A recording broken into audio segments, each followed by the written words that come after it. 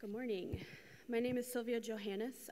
Please open your Bibles to Romans 13, verse 8 through 10.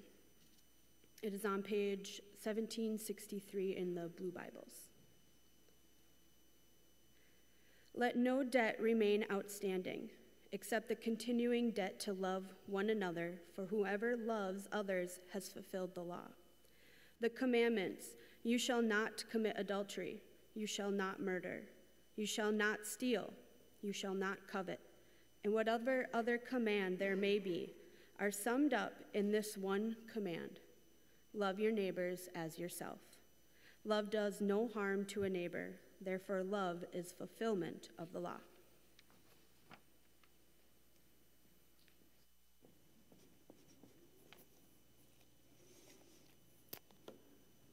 Well, good morning. Good to be here together today, whether you're on site or perhaps watching online this morning. Glad to have you join us that way. If you're here last week, you know that Pastor Eric shared a sermon about how Christ followers should relate to the government. And the end of the text that he preached on ended at Romans 13:7. Give to everyone what you owe them. If you owe taxes, pay taxes. If revenue, then revenue. If respect, then respect. If honor, then honor. The Apostle Paul then carries forward this idea of paying what we owe in verse 8. Let no debt remain outstanding. So to be clear, this verse is not saying that it is wrong for Christians to take on debt. What it's saying is that Christians should be the kind of people who pay off their debts, who in a timely manner pay the things that they owe. And that's an important part of our Christian witness. That being said, though, this morning's passage really isn't about financial debt. It's really about our love debt.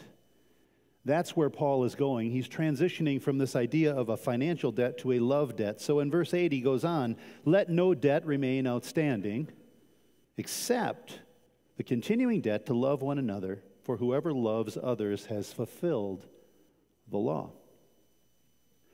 Now, at first glance, we hear this phrase, one another, and we might immediately be inclined to think, okay, this is talking about loving other Christians. Let us love one another. But if you look at how verse 8 broadens out toward the end of it, it simply says, whoever loves others. And then verse 9 goes on to remind us of this familiar command, love your neighbor as yourself. Which, of course, brings the parable of the Good Samaritan to mind. Jesus also talked about loving our neighbors.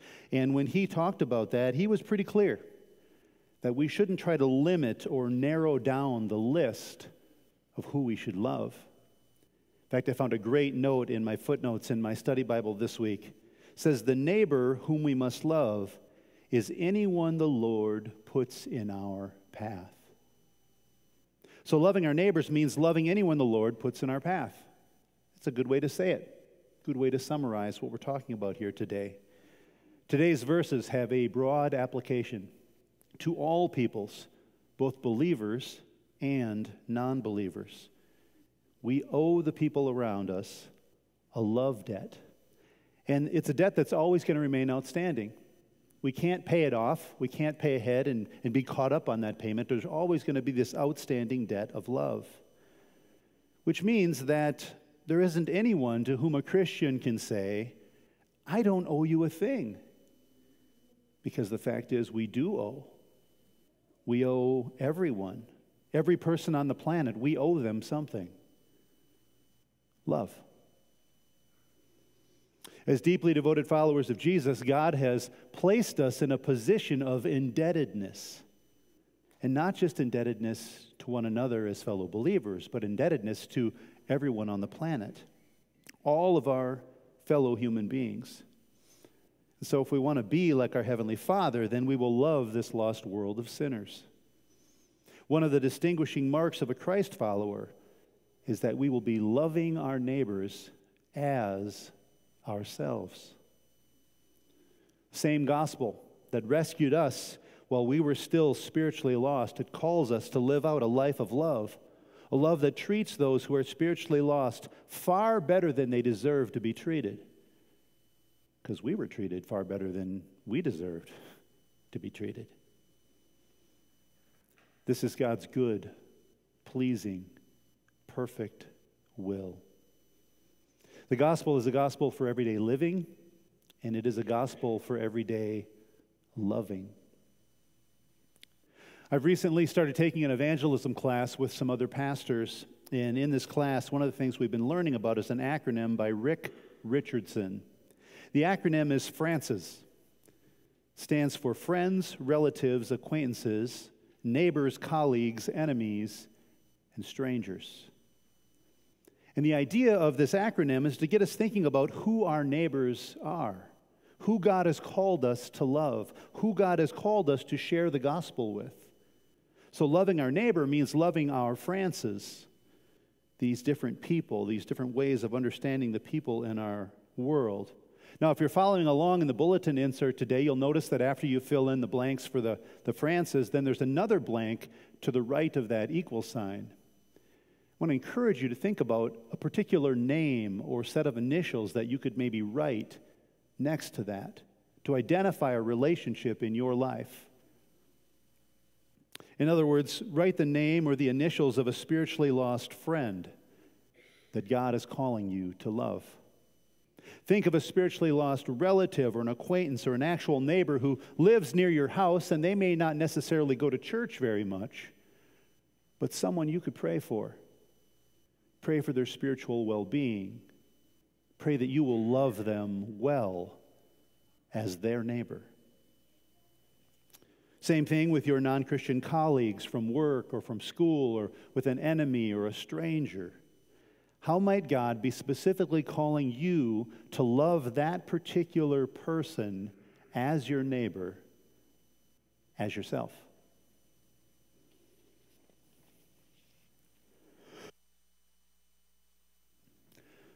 I don't know how many of you watched the Super Bowl last week, but once again, the game featured some commercials that got people talking. Some of those commercials were by a group called He Gets Us. These commercials have stirred up quite a bit of conversation, even some controversy among Christians and non-Christians. One of the commercials was a series of images that were showing Christians washing their neighbors' feet. The He Gets Us website explains, honestly, images of people washing each other's feet look a little strange and disconcerting because it's not part of our modern-day customs. But there's also something beautiful and profound in each image. Our hope is that our latest commercials will stimulate both societal discussion and individual self-reflection about who is my neighbor, and how each can love our neighbor even as we have differences, and serve one another with more kindness and respect. Now, regardless of whether or not you're a fan of these commercials, we should at least appreciate the attempt that is being made here to call us to self-reflection, to really think about who is my neighbor and how do I love them well. As someone who's striving to become a deeply devoted follower of Jesus, how can I obey Jesus' command to love my neighbor as myself? Practically, who is that and how do I do it?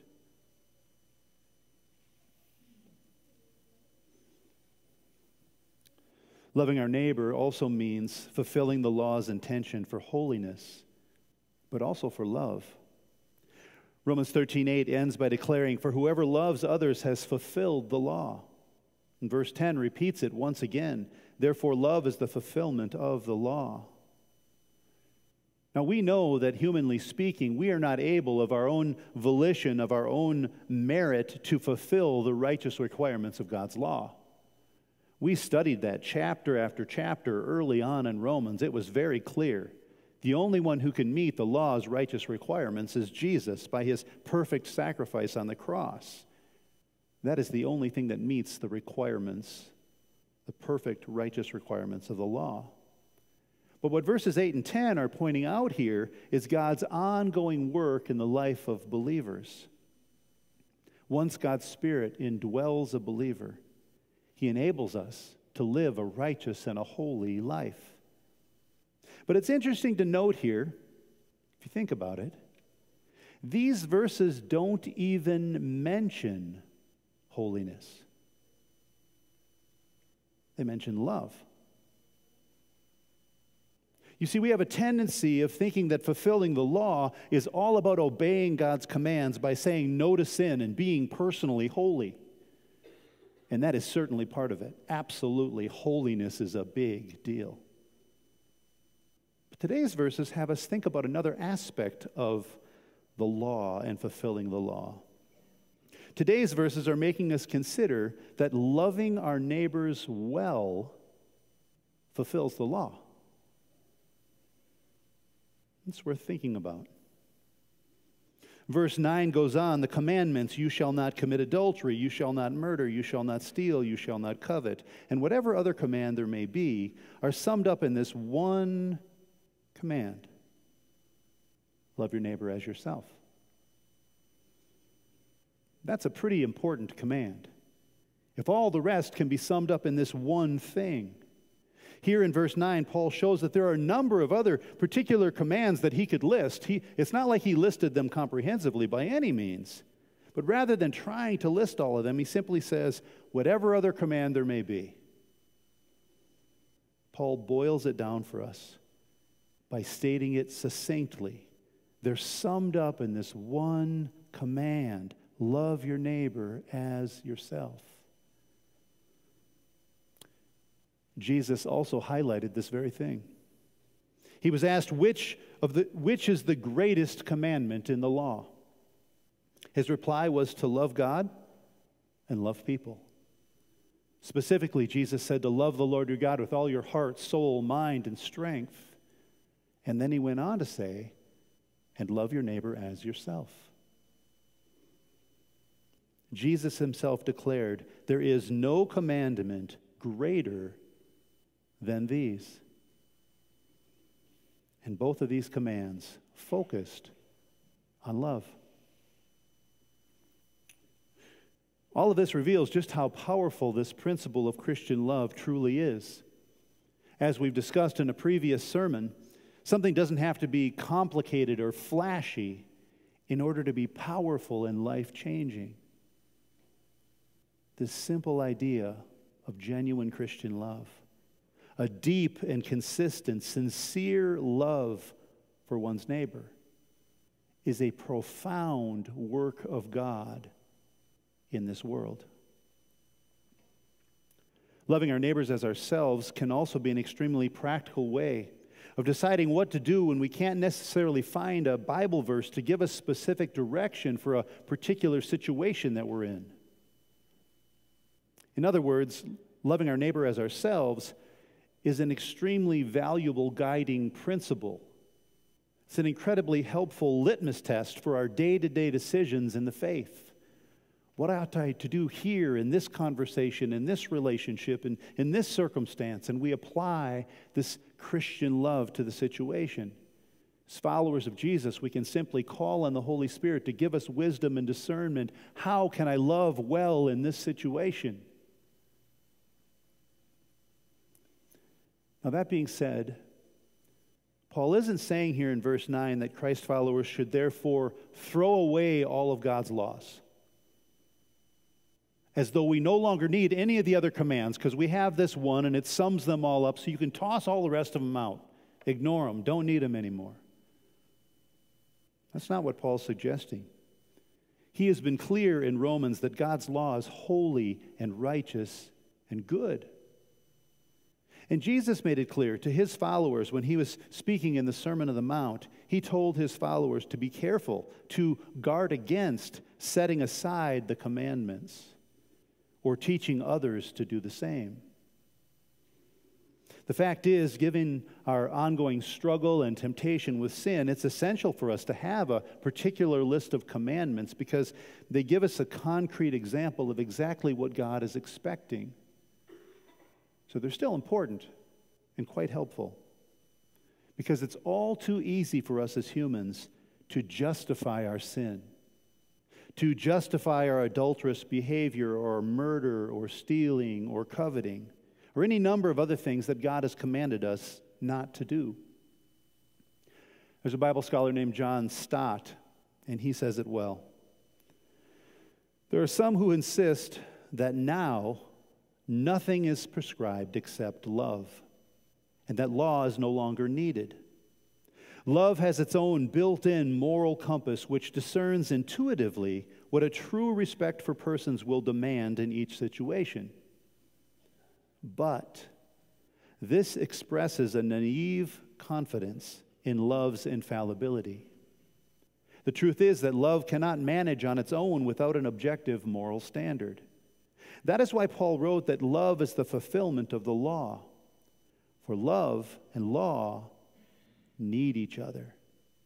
Love needs law for its direction, while law needs love for its inspiration.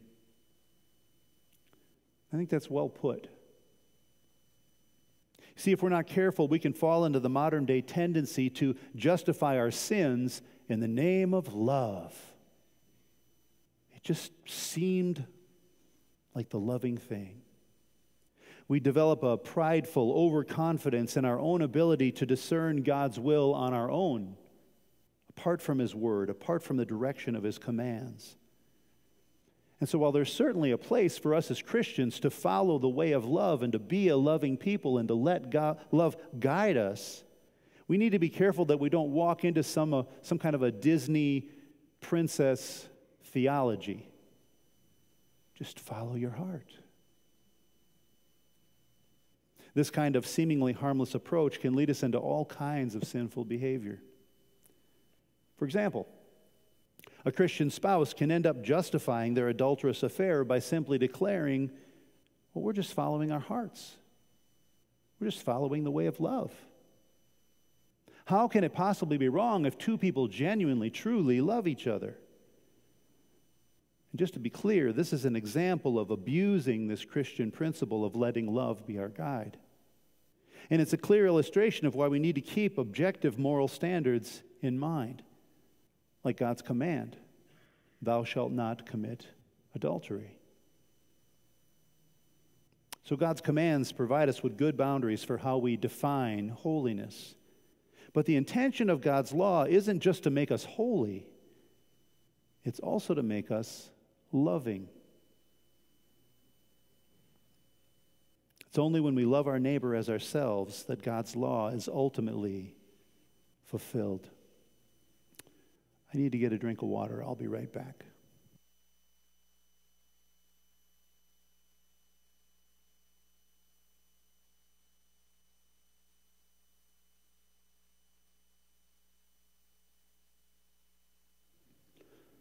Sorry about that. I'm guessing it got moved for the youth conference. So, loving our neighbors also means gaining a reputation for love rather than harm. Romans 13:10 concludes today's passage. Love does no harm to a neighbor. Therefore, love is the fulfillment of the law. It's interesting to note here that this word harm in verse 10 is the same Greek word that's translated evil back at the end of Romans 12 in verse 21. Romans 12:21 taught us, do not be overcome by evil, but overcome evil with good. So harm and evil are within the same range of meaning for this same Greek word. Therefore, loving our neighbors as ourselves not only means that we'll do them no harm, but it's also another way that we can overcome evil with good. We overcome evil things like adultery and murder and stealing and coveting by loving our neighbors as ourselves and doing them no harm. Verse 9 says, and whatever other command there may be. Even though it seems like this should be, go without saying, verse 10 makes it clear that a distinguishing mark of a follower of Jesus should be that we love our neighbors rather than doing them harm in any way. Timothy Keller points out that the Old Testament prophet Jeremiah is the great biblical example of overcoming evil with good, as he calls the Jewish exiles in Babylon to overcome evil by seeking the prosperity of their city. Keller writes, the Israelites are to become involved with the city and seek its peace and prosperity. They are not to compromise with pagan values, but they are to be gloriously positive toward the city, to seek the peace, the shalom of the city, to pursue its overall harmony and prosperity, and to pray to the Lord for it. So Jeremiah is telling believers to overcome evil with good by bringing their love and faith to bear on the public good of the city in which they live. This is the setting for Paul's direction in Romans 13, 8 through 10.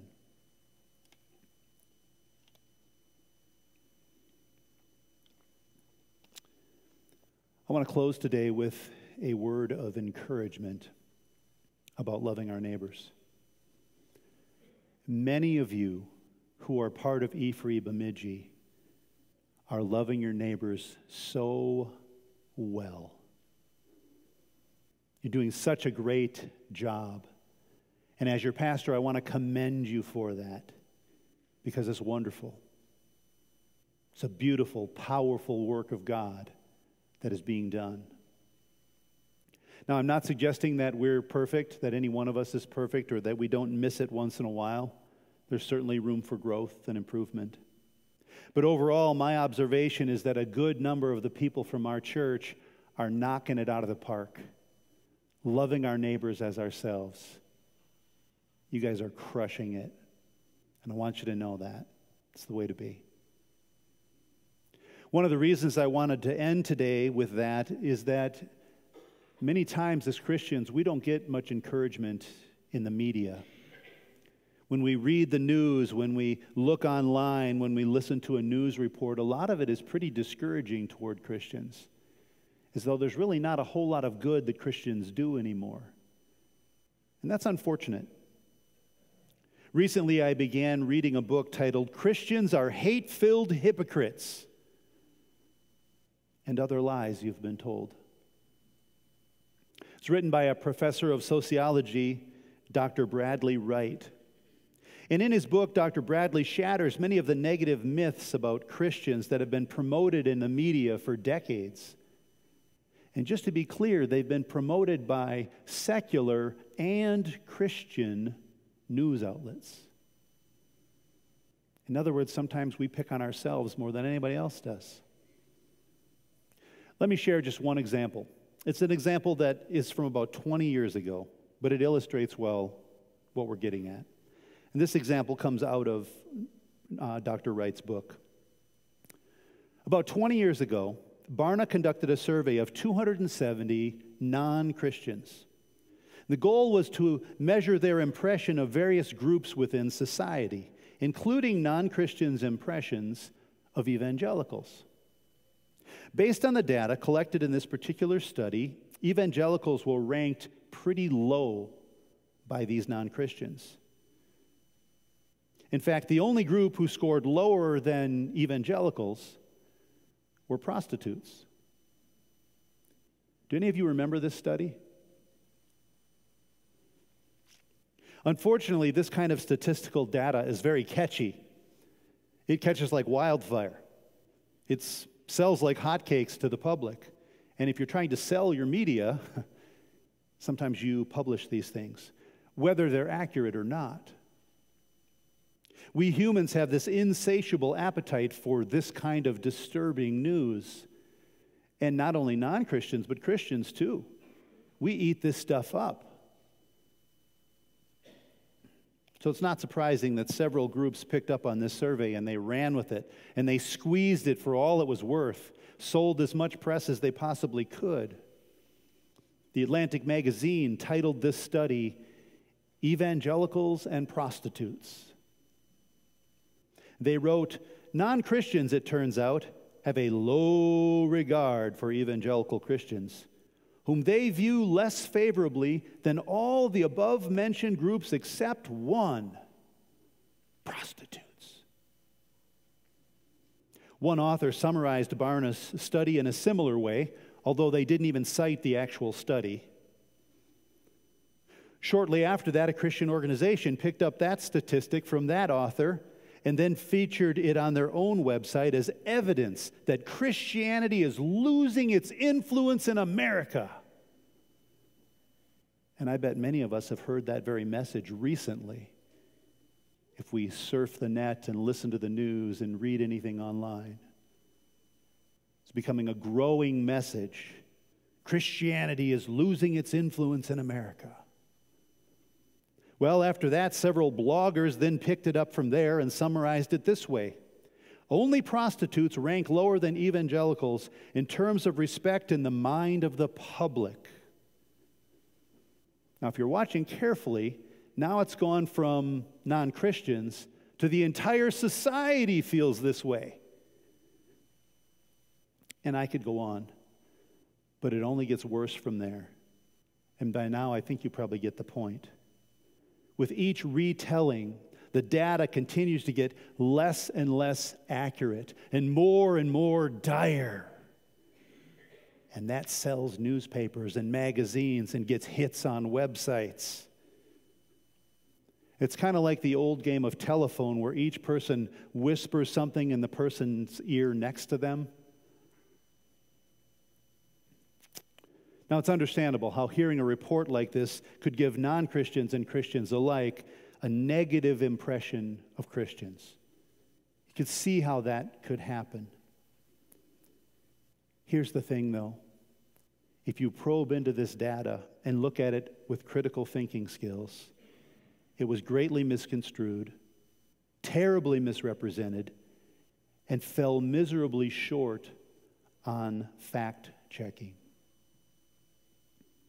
Friends, it's vital that we check our sources, that we know what's really being said, what's really being measured, that we check our facts. I preached on this a few years ago in a sermon series in Proverbs. Sources matter.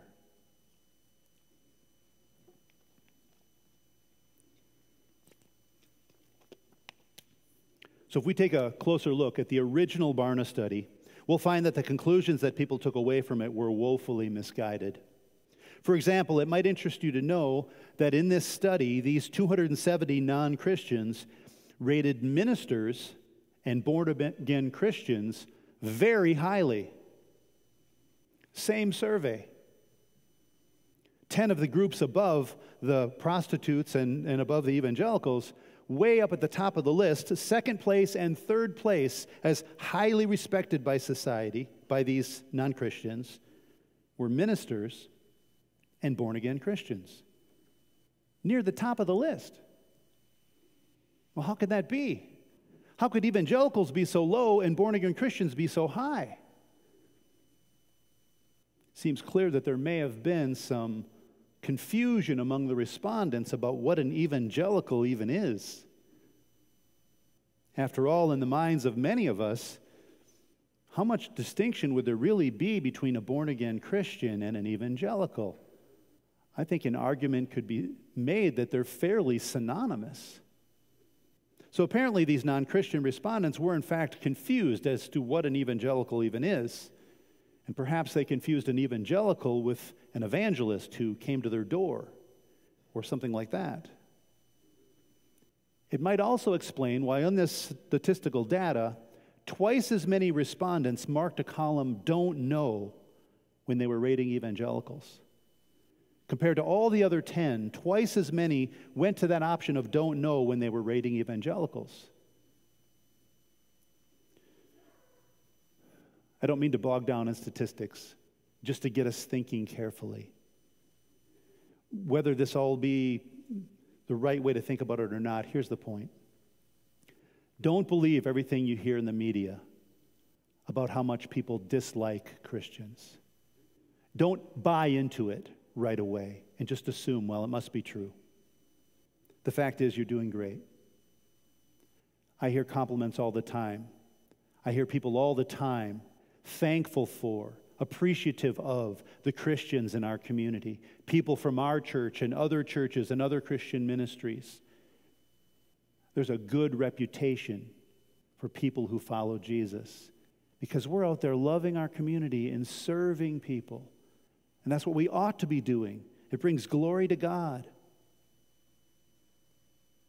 People appreciate how church people are serving in places like the Food Shelf and Ruby's Pantry and Meals on Wheels and on and on.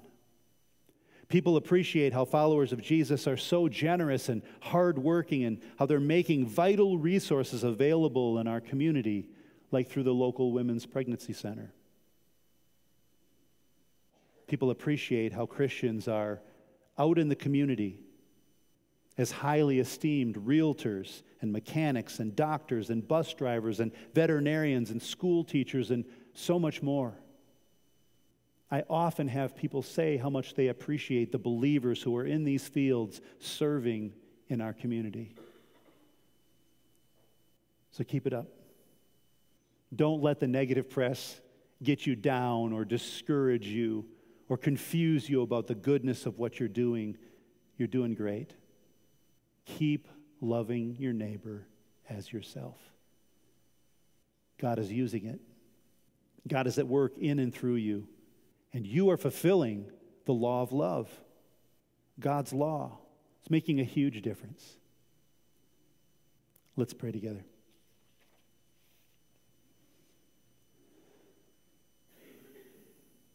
Heavenly Father, thank you so much that you are a God of love and that you are a God who teaches us to love. Help us, Lord, to love our neighbors well.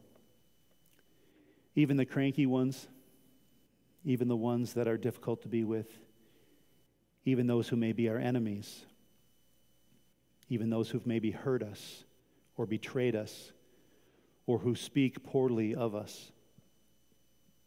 Lord, help us to persevere in kindness, to love our neighbors the way you would have us love them. And we pray, Lord God, that as we do this and we fulfill your good and holy commandment, Lord, that your reputation would be lifted high, that many would be drawn to the good news of the gospel. We ask this now together in Jesus' name. And everyone said, amen.